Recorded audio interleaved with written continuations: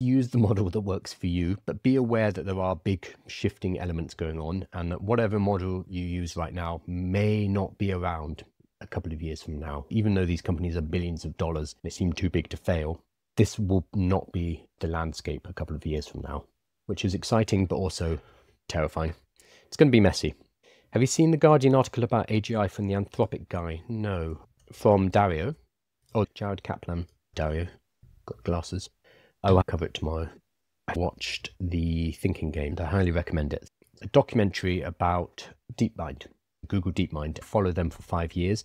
Here's Demis Hassabis with a lot of hair. You can see his hair disappear as the documentary goes on. It's absolutely fantastic. I sat down and my partner, my girlfriend, I was like, I'm gonna watch an AI documentary. You don't have to watch it. And she's like, oh yeah, that sounds dull.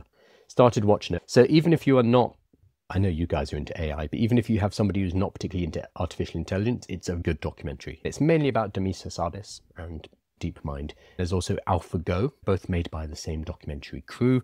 This is more wide-ranging and it focuses on protein folding, which is what Demis Hassabis went on to win or to share the Nobel Prize a couple of years ago. Half the movie is about that.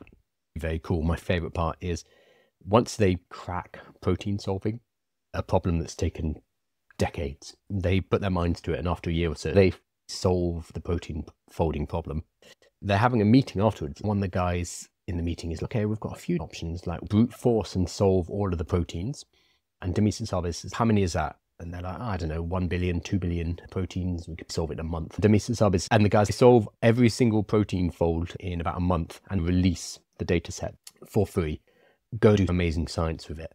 Very cool. He's a guy not driven by money.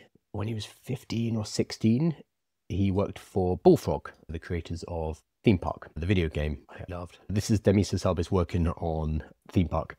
This was before he went to Cambridge University. Peter Molyneux, head of Bullfrog, basically said to Demis Hassabis, don't go to university, I'll give you £1 million to not go. Demis Hassabis went off to study, despite being offered £1 million, despite not coming from a rich background.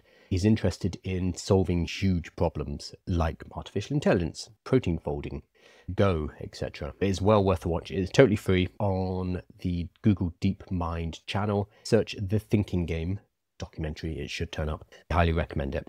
It sounds boring, a documentary about artificial intelligence, but it's fascinating.